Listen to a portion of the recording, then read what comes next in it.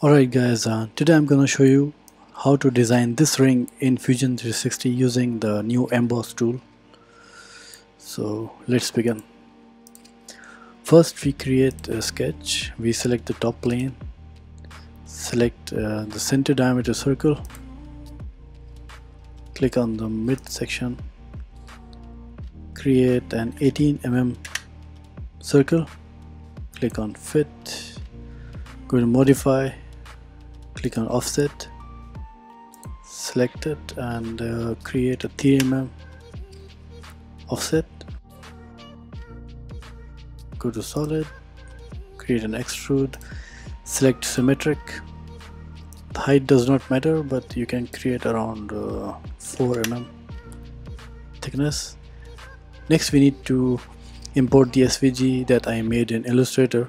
The download link will be in my description below.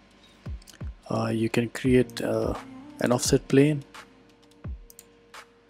move it a little bit forward,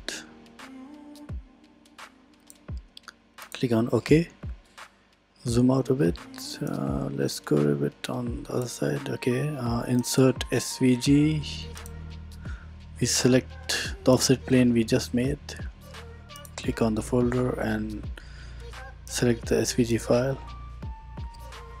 go to the front view, reduce the scale of the SVG, bring it to the middle like that, click on OK, click on finish the sketch, go a little bit on the perspective side. Now click and hold, select profile, create emboss. If your Fusion 360 software is updated to the latest version, you should see this emboss option here. Click on emboss, click the face. The depth of the design is something I would like to reduce. I don't want that thick of a ring, so we reduce the depth. Okay, next we click on the OK.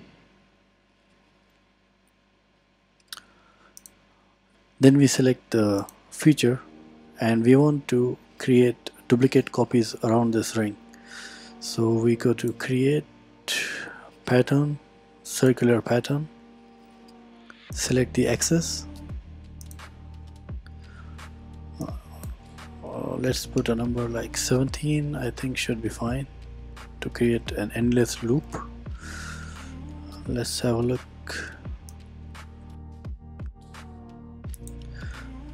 You can see there's a small gap here. Maybe we can create one more copy to close that gap, and I guess that works perfect. Click on OK. Give it some time, it's gonna take a while to create all these 17 or 18 copies. Okay, so now we need to delete the back side of the ring. We just want to keep the pattern here. We don't want this ring at the back. So we select this face, go to extrude, go and have a look at the bottom, select this face, click on OK, and there we have it guys. We can have a look at it. The ring is ready. I'm gonna be 3D printing it on my Anycubic Photon S resin 3D printer.